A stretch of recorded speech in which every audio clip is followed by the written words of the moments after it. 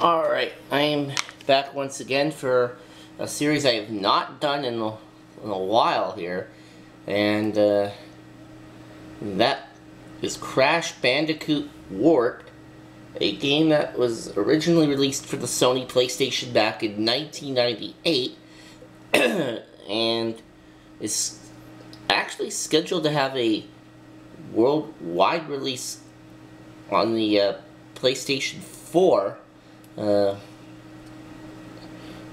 for next year. I'm guessing it would probably be a remastered edition, but anyway, this game takes place right after the events of the previous game in the series, which was Crash Bandicoot 2: Cortex Strikes Back. Now, the ruins of a space station called the Cortex Vortex are owned by the antagonist of the series, which is Dr. Neo Cortex, who crash lands on Earth and unleashes an evil entity known as Uka Uka, the evil twin brother of Aku Aku, who ends up joining Cortex, as well as Dr. Nefarious Trophy. Together they plan to get powerful crystals in their original places in time and use their ingenuity to leave the Earth. Crash and Coco are the main characters, and they travel through time and prevent the village from gathering the crystals by collecting them themselves in this one. And this is a platformer, and what you have to do is you have to go back in time and get the 25 crystals from the last game in their original places in time before the antagonists do. Now, you start off with 5 lives. You lose a life when you get stuck by an enemy attack or suffer any other type of damage. However, you can earn more lives by getting 100 Wumpa Fruits. Every 100 pieces of Wumpa Fruit you get are equivalent to get you an extra life. Because similar to the old school Mario games, where every 100 coin, where you would get a free life for every 100 coins you collect. If you use up all your lives, then the game's over. But you do have the option to continue. Now, boxes play a big role in this game and can be broken with all of Crash's techniques.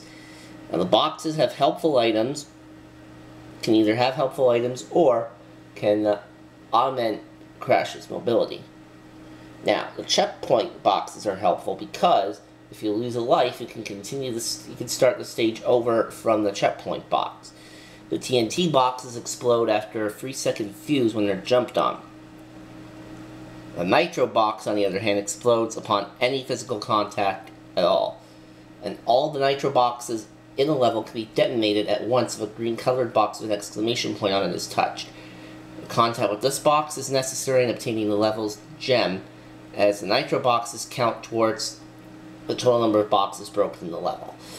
You can also get gems and colored gems for extra accomplishment. Now, gems are given to you if all the crates in the level are broken open or if you complete a secret area. There's a total of 45 gems in the game.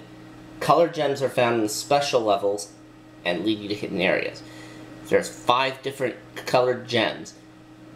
You can earn relics by re-entering a level where a crystal's already been collected. To get a relic, you have to initiate the time trial mode by touching the flowing stopwatch near the start of the level, and then go through the level in a preset amount of time, in the pre-designated time that's displayed before entering a level.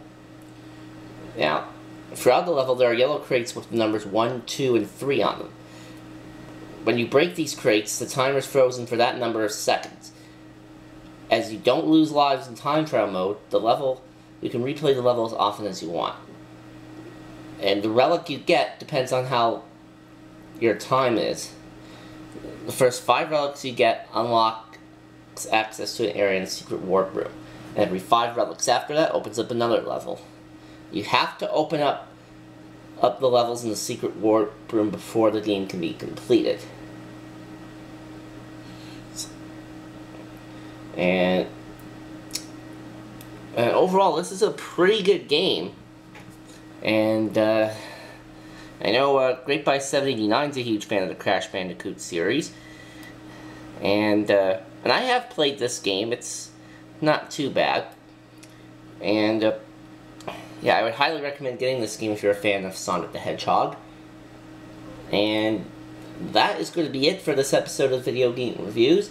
Next time around, we will be covering Mario Kart Double Dash on the Nintendo GameCube.